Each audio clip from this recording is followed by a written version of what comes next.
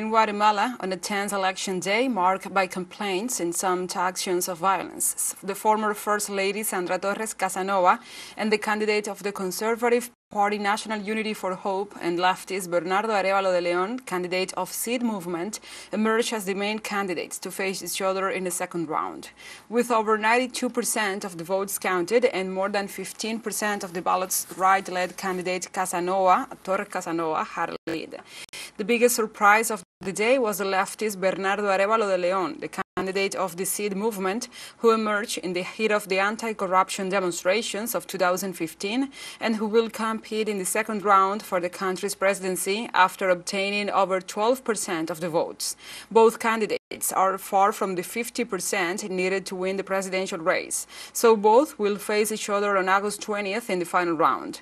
Of the 9.3 million Guatemalans called to the polls, about 40% did not vote.